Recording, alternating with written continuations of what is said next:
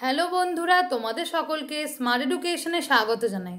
আমরা আলোচনা করছিলাম ক্লাইমেটোলজির অন্তর্ভুক্ত খুবই গুরুত্বপূর্ণ একটি topic green house effect and global warming থেকে, যেখানে গ্রিন হাউস এফেক্টের বিভিন্ন বিষয়গুলো নিয়ে আলোচনা করা হয়েছিল।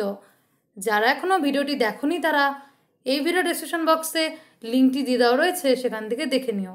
আজকে আমরা আলোচনা করব গ্লোবাল ওয়ার্মিং থেকে, যেখানে ভূ উষ্ণায়নের সংজ্ঞা, কারণ, ফলাফল ও নিয়ন্ত্রণের ব্যবস্থা নিয়ে আলোচনা করব। ভিডিওটি শেষ পর্যন্ত দেখার জন্য অনুরোধ রইল। তাহলে শুরু করছি আজকের আলোচনা। প্রথমে জেনে নিই বিশ্ব উষ্ণায়ন বলতে কী বোঝো। সৌররশ্মি ক্ষুদ্র তরঙ্গরূপে বায়ুমণ্ডল ভেদ করে এসে ভূপৃষ্ঠে পড়ে এবং তার ফলে ভূপৃষ্ঠ উত্তপ্ত হয়। এরপর ভূপৃষ্ঠ থেকে প্রতিফলিত সূর্যরশ্মি দীর্ঘ তরঙ্গরূপে মহাশূন্যে ফিরে যায়। আমরা পাশে চিত্রের মধ্য দিয়ে দেখতে পাচ্ছি সূর্য থেকে সৌররশ্মি ক্ষুদ্র তরঙ্গের মধ্য দিয়ে বায়ুমণ্ডল ভেদ করে ভূপৃষ্ঠে এসে পৌঁছায় এবং ভূপৃষ্ঠকে উত্তপ্ত করে। এরপর ভূপৃষ্ঠ থেকে প্রতিফলিত সূর্যরশ্মি দীর্ঘ তরঙ্গরূপে মহাশূন্যে ফিরে যায়। কিন্তু মানুষের অবিবেচনাপ্রসূত ক্রিয়াকলাপের ফলে বায়ুমণ্ডলের নিচের স্তর অর্থাৎ ট্রোপোস্ফিয়ারে, আমরা জানি বায়ুমণ্ডলের নিচের স্তর, সবচেয়ে নিচের স্তর হলো ট্রোপোস্ফিয়ার। এই ট্রোপোস্ফিয়ারে গ্রিনহাউস গ্যাসের পরিমাণ মাত্রাতিরিক্তভাবে বৃদ্ধি পেয়েছে এবং এর ফলে সৌররশ্মি দীর্ঘ তরঙ্গরূপে মহাশূন্যে ফিরে যাওয়ার সময় ওই গ্রিনহাউস গ্যাসগুলির দ্বারা শোষিত হওয়ায় নিম্ন বায়ুমণ্ডলের উষ্ণতা ক্রমশ বৃদ্ধি পায়। পৃথিবীর স্বাভাবিক উষ্ণতা অপেক্ষা ক্রমবর্ধমান অস্বাভাবিক উষ্ণতা বৃদ্ধিকে বিজ্ঞানীরা বিশ্ব উষ্ণায়ন বা গ্লোবাল ওয়ার্মিং নামে অভিহিত করেছেন। আমরা এই চিত্রে লক্ষ্য করতে পারছি যে সূর্য থেকে সৌররশ্মি ক্ষুদ্র তরঙ্গের মাধ্যমে বায়ুমণ্ডল ভেদ করে ভূপৃষ্ঠ আসলো এবং ভূপৃষ্ঠকে উত্তপ্ত করলো। এরপর দীর্ঘ তরঙ্গের মধ্য দিয়ে যখন মহাশূন্যে বিলীন হতে যায়, তখন বায়ুমণ্ডলের মধ্যে অবস্থিত গ্রিনহাউস গ্যাসগুলি মানুষের অবিবেচনাপ্রসূত ক্রিয়াকলাপের ফলে এর মাত্রা বৃদ্ধি পাওয়ায় এর দ্বারা শোষিত হয় এবং নিম্ন বায়ুমণ্ডলের উষ্ণতাকে ক্রমশ বৃদ্ধি করে। এই কারণে বলা হয়েছে যে পৃথিবীর স্বাভাবিক উষ্ণতা অপেক্ষা এরূপ ক্রমবর্ধমান অস্বাভাবিক উষ্ণতা বৃদ্ধিকে বিশ্ব উষ্ণায়ন বা গ্লোবাল ওয়ার্মিং নামে অভিহিত করা হয়েছে। বিগত 100 বছরে 0.5 ডিগ্রি থেকে 0.7 ডিগ্রি সেলসিয়াস উষ্ণতা বেড়েছে। এরপরে জেনে নেব ভূ উষ্ণায়নের কারণ। এখানে বলা হয়েছে যে গ্রিনহাউসের প্রভাব বৃদ্ধির কারণ বা গ্রিনহাউস বা ভূ উষ্ণায়নের কারণ। ভূ উষ্ণায়নের কারণ হলো গ্রিনহাউস গ্যাসের বৃদ্ধিতেই হয়ে থাকে। তাহলে জেনে নেব যে গ্রিনহাউস প্রভাবের বৃদ্ধির কারণগুলি কী কী রয়েছে। প্রথমত রয়েছে প্রাকৃতিক কারণ। প্রাকৃতিক কারণের অন্তর্ভুক্ত রয়েছে অগ্ন্যুৎপাত। আগ্নেয়গিরির অগ্ন্যুৎপাতের সময় প্রাকৃতিকভাবে নির্গত SO, N2O, NO2, CO, CO2, CH4, H2S, Cl, ধুলা, ছাই, তাপ, জলবাষ্প ইত্যাদি স্বাভাবিকভাবে সবুজ ঘর প্রভাব তথা ভূ উষ্ণায়ন বৃদ্ধি করে থাকে। এগুলো হলো সমস্ত প্রাকৃতিক কারণের মধ্যে প্রথম, যেটা হলো অগ্ন্যুৎপাত। এরপরে দ্বিতীয়ত রয়েছে সেটা হলো দাবানল। যে উল্কাপাত শুকনো গাছে ঘর্ষণ লেগে বৃহৎ অরণ্যে আগুন ধরে গাছ লতাপাতা পুড়ে গিয়ে CO2, CO, তাপ, ছাই, যা সবুজ ঘর প্রভাব বা তাপমাত্রা বৃদ্ধিতে সাহায্য করে। দাবানলের ফলে বৃষ্টিপাত হ্রাস পেয়ে উষ্ণতা বেড়ে যায়। এখানে এই চিত্রের মধ্যে দেখানো হয়েছে ভূ উষ্ণায়নের বিভিন্ন কারণগুলোকে।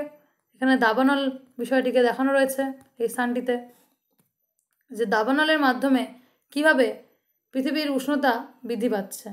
এরপর রয়েছে ইনসোলেশন বৃদ্ধি। ব্রিটিশ বিজ্ঞানী মার্ক ফ্লিভার্ড ও জার্মান বিজ্ঞানী সামি সোলাঙ্কির মতে আগামী কয়েক বছরে সৌর বিকিরণ ও সৌর কলঙ্কের সংখ্যা বৃদ্ধি পেয়ে চরম সীমায় পৌঁছাবে, ফলে পৃথিবীর তাপমাত্রা আরও বৃদ্ধি পাবে। এরপরে রয়েছে মানবীয় কারণ, যেটি বিশেষ গুরুত্বপূর্ণ, কারণ মানবীয় কারণের জন্যই বিশ্ব উষ্ণায়নের বিশেষ প্রভাব ফেলছে। আমরা দেখে নিই। প্রথম রয়েছে জীবাশ্ম জ্বালানির দহন। তাপবিদ্যুৎ উৎপাদন, শিল্প, কলকারখানা, যানবাহন এবং গৃহস্থালির কাজে কয়লা, খনিজ তেল, প্রাকৃতিক গ্যাস যথেচ্ছভাবে পোড়ানোর ফলে বায়ুতে প্রচুর পরিমাণে CO2, CO, SO2, CH4, N2O তাপ অ্যারোসেল যুক্ত হয় এবং পার্থিব বিকিরণে বাধা দিয়ে ও তাপ শোষণ করে বায়ুমণ্ডলকে ভয়ঙ্কর হারে উত্তপ্ত করে চলছে। এখানে বিভিন্ন যে শিল্প কলকারখানা রয়েছে সেখান থেকে যে বিভিন্ন গ্যাস রয়েছে এগুলো বিশেষভাবে বৃদ্ধি পাওয়ার কারণেই উত্তপ্ত হয়ে চলছে। এখানে একটা বলা হয়েছে যে 1 লিটার পেট্রোলের দহনে 2.17 কেজি CO2 তৈরি হয়ে থাকে। তাহলে প্রতিদিন কিভাবে CO2 গ্যাস আমাদের পরিবেশে উৎপন্ন হচ্ছে তা আমরা বুঝতে পারলাম। এরপর রয়েছে শিল্পায়ন, যে শিল্প বিপ্লবের পর থেকে বয়ন, ইস্পাত, রাসায়নিক, ধাতু নিষ্কাশন, ইঞ্জিনিয়ারিং শিল্পে কয়লাকে জ্বালানি ও কাঁচামাল রূপে ব্যবহারের ফলে শিল্পায়ন ঘটে, যার পরিণতিতে বিশাল পরিমাণে গ্রিনহাউস গ্যাস ও তাপ সবুজ ঘর প্রভাব তথা ভূ উষ্ণায়ন বৃদ্ধি করে থাকে। তাহলে শিল্পায়ন কীভাবে ভূ উষ্ণায়নের বৃদ্ধিতে সাহায্য করে থাকে তা দেখে নিলাম। এরপর রয়েছে নগরায়ন, যে জনসংখ্যা বৃদ্ধির ফলে অতি দ্রুত শহর নগরের জন্য বনভূমি ধ্বংস করে পাকা বাড়িঘর নির্মাণ করা হচ্ছে। জৈব জঞ্জাল পচন, যানবাহন, গৃহস্থালির সামগ্রী যেমন এসি রয়েছে, ফ্রিজ, জেনারেটর থেকে CO2, CH, N2O, CFC প্রভৃতি গ্যাস নির্গত হচ্ছে, যা গ্রিনহাউস প্রভাব বাড়ছে এবং যা ভূ উষ্ণায়নে বৃদ্ধিতে সহায়তা করে। এরপরে রয়েছে যানবাহন, নানা যানবাহনে খনিজ তেল দহনের ফলে নির্গত CO, CO2, কার্বন কণা, জেট বিমানে গ্যাসোলিন দহনের ফলে নির্গত N2O জলীয় বাষ্প ভূ উষ্ণায়নের জন্য বিশেষভাবে দায়ী। কোনো যান 6 কিমি দূরত্বে 1 কেজি CO2 নিঃসরণ করে থাকে। এভাবে যানবাহন ভূ উষ্ণায়নে বিশেষভাবে প্রভাব বিস্তার করে থাকে। এরপরে রয়েছে অরণ্য বিনাশ, উদ্ভিদ সালোক সংশ্লেষ প্রক্রিয়ায় বায়ুমণ্ডল থেকে CO2 গ্রহণ করে, CO2কে শোষণ করে নেয়। একটি পরিণত গাছ বছরে 12 কেজি CO2 শোষণ করে। নাতিশীতোষ্ণ বনভূমি বছরে 200 কোটি টন CO2 শোষণ করে, কিন্তু বিংশ শতকের মধ্যভাগ থেকে উচ্চ হারে জনসংখ্যা বৃদ্ধির ফলে বছরে প্রায় 3% হারে বনভূমি হ্রাস পাচ্ছে।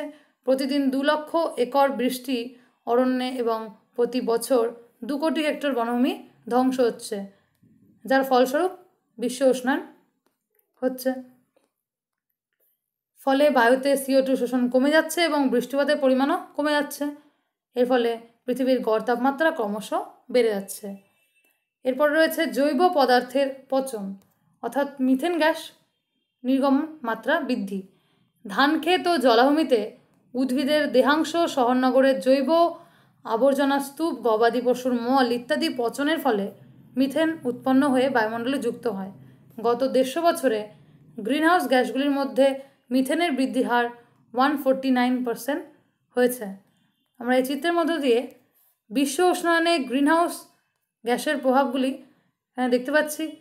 এখানে একটি ডেটার মধ্যে দেওয়া রয়েছে এবং একটি বার গ্রাফের মধ্য দিয়ে এটাকে উপস্থাপন করা হয়েছে।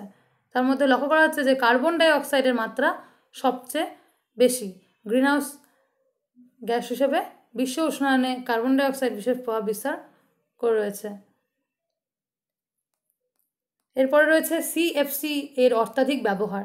গত 40-এর দশক থেকে CFC 11, 12, 22 এবং 113 হিমায়ক পদার্থরূপে refrigerator, air conditioner, spray can, দ্রাবক, foam, কীটনাশক, বিমানের প্রপেলার, কম্পিউটার শিল্পে ব্যবহৃত হয়ে CFC বায়ুতে যুক্ত হচ্ছে।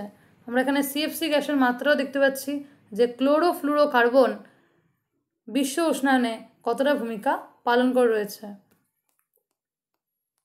এরপরে রয়েছে তাপ ও আণবিক বিদ্যুৎ উৎপাদন। কয়লা, ডিজেল ও পারমাণবিক খনিজ পুড়িয়ে বিদ্যুৎ উৎপাদনের সময় তাপ, ছাই, ধোঁয়া, CO, CO2, N2O বাতাসে মুক্ত হয়ে গ্রিনহাউস প্রভাব বৃদ্ধি করে।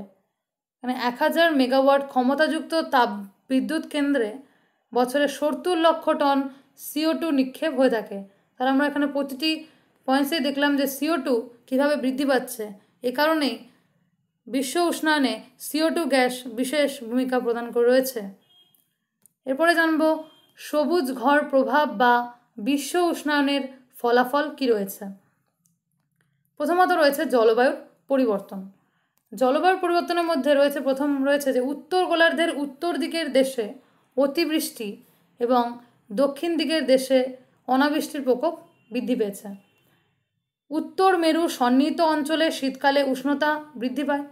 আফ্রিকা ও ভারত উপমহাদেশে জেট বায়ু প্রবাহের বিঘ্ন ঘটে। গ্রীষ্মকালীন মৌসুমি বায়ুর খামখেয়ালিপনা বৃদ্ধি পায়। অতিবৃষ্টি ও অনাবৃষ্টি সৃষ্টি হয় এবং সারা বিশ্ব জুড়ে ঋতু বৈচিত্র্য হ্রাস, শৈত্যপ্রবাহ, তুষারপাত, তাপপ্রবাহ, বন্যা, খরা, বজ্রঝড়, ঘূর্ণিঝড় ইত্যাদি প্রাকৃতিক দুর্যোগের প্রকোপ বৃদ্ধি পায়। এছাড়া বলেছে যে ওজোন স্তর হ্রাস পেয়ে ওজোন গহ্বর সৃষ্টি হয় ও সূর্যের অতি বেগুনি রশ্মির প্রবেশ হয় এবং বিশ্ব উষ্ণায়নের ফলে বিগত কয়েক দশকে সমুদ্র জলের উষ্ণতা বৃদ্ধির কারণে দক্ষিণ আমেরিকার পেরু চিলি উপকূলের অদূরে দক্ষিণ পূর্ব প্রশান্ত মহাসাগরে উষ্ণস্রোতের প্রাদুর্ভাব বৃদ্ধি পেয়ে বিশ্ব জলবায়ুকে দারুণভাবে প্রভাবিত করেছে। এটি হলো এল নিনোর কথা এখানে বলা হয়েছে। এরপর একটি গুরুত্বপূর্ণ প্রশ্ন হয়েছে যে আইপিসিসি এই বিষয়টি কি? আইপিসিসি অর্থাৎ inter governmental panel on climate change রাষ্ট্রপুঞ্জের উদ্যোগে 1988 সালের বিশ্বের 100টি দেশের সরকারি প্রতিনিধি ও 100 জন বিজ্ঞানীদের নিয়ে এটি গঠিত হয়েছে। এই প্রতিবেদনে কী কী বলা হয়েছে দেখে নেব। যে 2014 সালে প্রতিবেদনে উল্লেখ করা হয়েছে অস্বাভাবিক আবহাওয়া সারা পৃথিবী জুড়ে বিরাজমান। বিশ্ব উষ্ণায়নের জন্য 90%ই মানুষের জন্য দায়ী। 2100 সাল নাগাদ পৃথিবীর উষ্ণতা 3.7 ডিগ্রি সেলসিয়াস বৃদ্ধির আশঙ্কা আছে এবং গ্রিনহাউস গ্যাস নির্গমন বন্ধ না করলে পৃথিবীর চরম ক্ষতি অনিবার্য। এটি বলা হয়েছে এই আইপিসিসিতে। এরপরে জানবো জলভাগের ওপর প্রভাব। আমরা জলবায়ুর ওপর কী কী প্রভাব তা নিয়ে আলোচনা করলাম। এরপরে জানবো জলভাগের ওপরে বিশ্ব উষ্ণায়নে কী প্রভাব রয়েছে। প্রথম রয়েছে যে হিমবাহের গলন। গত 20 বছরে সুমেরু মহাসাগরের 6% এলাকা বরফমুক্ত হয়েছে। গঙ্গোত্রী হিমবাহ প্রতি বছর 23 সেমি করে হ্রাস পাচ্ছে। 21 শতকের শেষের দিকে বিশ্বের 33% বরফ গলে যাবে বলে অনুমান করা হয়েছে। গঙ্গা, ব্রহ্মপুত্র, সিন্ধু, মেকং নদীর উৎস হিমবাহ গলে গিয়ে জলপ্রবাহ হ্রাস পাবে। এখানে দেখা যাচ্ছে যে বিভিন্ন গ্লোবাল ওয়ার্মিংয়ের বিভিন্ন বিষয়গুলোকে দেখানো হয়েছে যে গ্লেশিয়ারে ক্রমশ গলন হচ্ছে, সমতলের উচ্চতা বৃদ্ধি পাচ্ছে। এখানে দেখা যাচ্ছে যে আইস যে রয়েছে সেটা হলো ক্রমশ গলে যাচ্ছে। তাহলে দ্বিতীয় পয়েন্ট দেখে নিই যে সমুদ্র তলের উচ্চতা বৃদ্ধি। উষ্ণতা বৃদ্ধির ফলে মেরু ও পার্বত্য অঞ্চলের হিমবাহ দ্রুত গলে বরফ গলা জল সমুদ্রে যুক্ত হয়ে সমুদ্রপৃষ্ঠের উচ্চতাকে বৃদ্ধি পায়। এরপর রয়েছে জলচক্রের পরিবর্তন। গ্রিনহাউস প্রভাবে উষ্ণতা বৃদ্ধি পেয়ে বাষ্পীভবন বৃদ্ধি, গ্রীষ্মে উষ্ণতা বৃদ্ধি, মাটির আর্দ্রতা হ্রাস ও কাঠিন্যতা বৃদ্ধি, আঞ্চলিকভাবে অধঃক্ষেপণ বৃদ্ধি ও বন্যা সৃষ্টি হয়ে থাকে। জলভাগ, বায়ুমণ্ডল ও স্থলভাগের মধ্যে স্বাভাবিক জলচক্র ব্যাহত হবে। এভাবে জলচক্র পরিবর্তন করে থাকে। এছাড়া রয়েছে ভূপৃষ্ঠীয় ও ভৌমজলের ঘাটতি।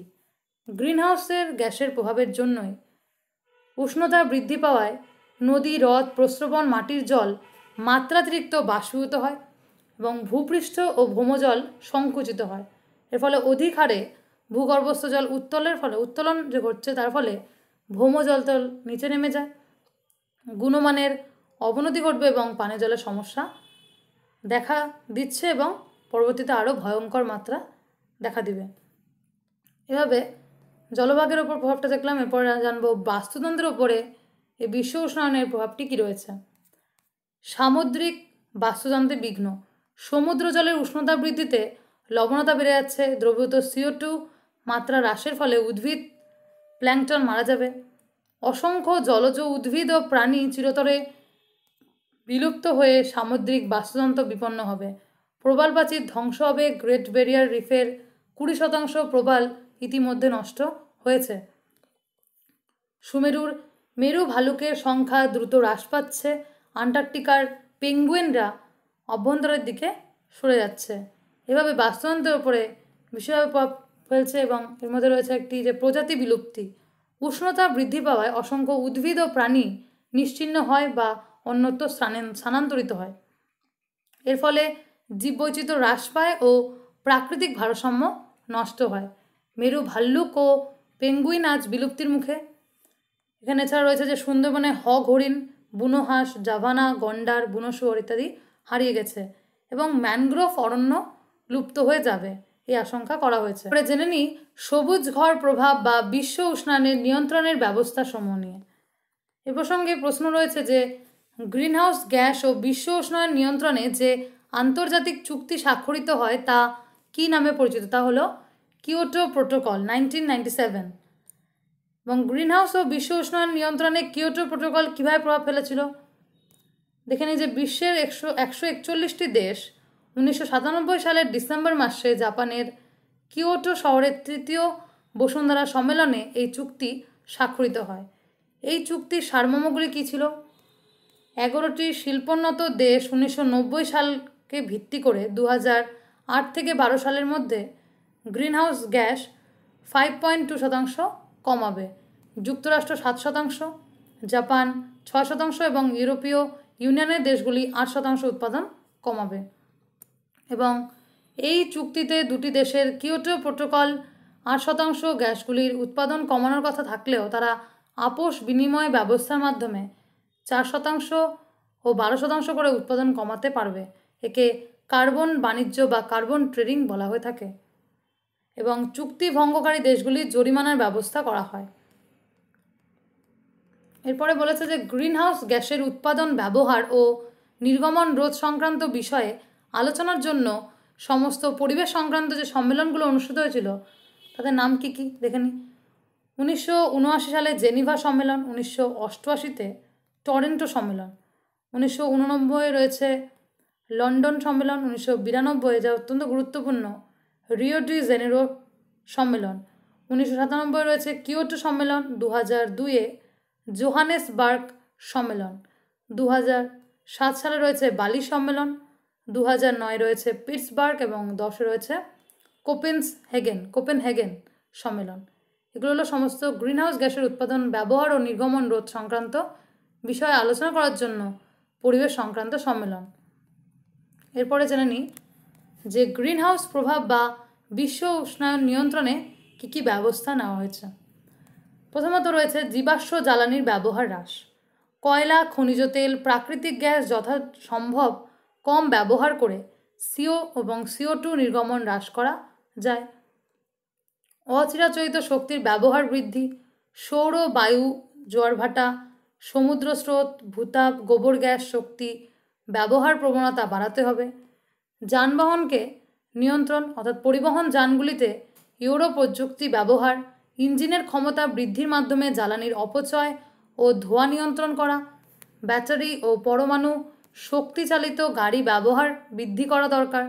উন্নত দেশের যানবাহনের যথেচ্ছ ব্যবহার কমাতে হবে।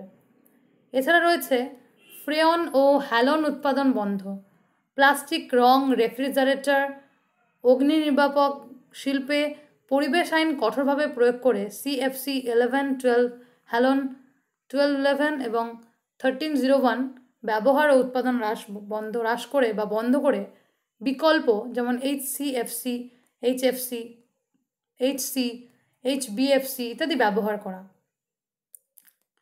এছাড়া রয়েছে মিথেন ও নাইট্রাস অক্সাইড নিয়ন্ত্রণ, জলাভূমিতে ধান চাষ বন্ধ করা, জলাভূমি সংরক্ষণ, নাইট্রোজেন সারের বদলে জৈব সার ব্যবহার, পৌর জৈব আবর্জনা, মৃত জীবদেহ ও পশুর মলমূত্র সঠিক প্রক্রিয়াকরণের মাধ্যমে CH এবং N2 এর সঞ্চয় কমাতে হবে।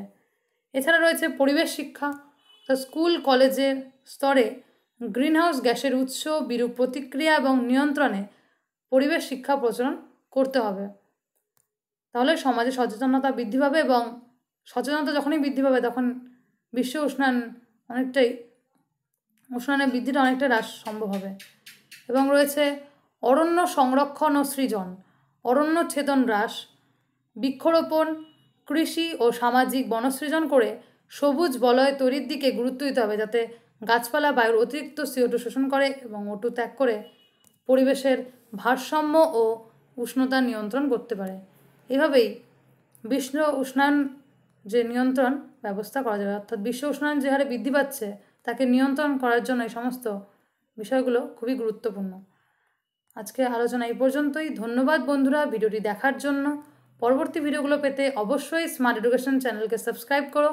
স্মার্ট এডুকেশন চ্যানেলের সাথে যুক্ত হতে ফেসবুকে স্মার্ট এডুকেশন পেজ রয়েছে, তোমরা সেখানেও যুক্ত হতে পারো। ধন্যবাদ বন্ধুরা।